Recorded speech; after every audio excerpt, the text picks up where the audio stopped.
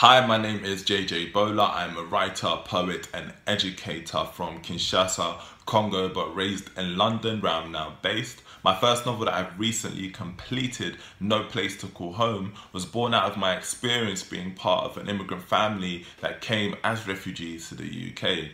And although it isn't a biography by any means, it is very much a specific community/group experience that deals with many issues, which is what I think makes it universally relatable.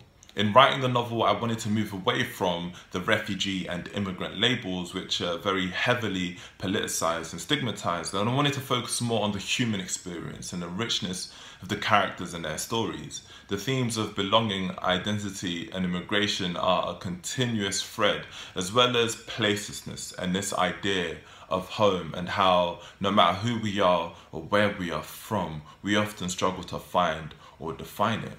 So I hope you get to read it. I would love to hear your thoughts. Thank you for watching.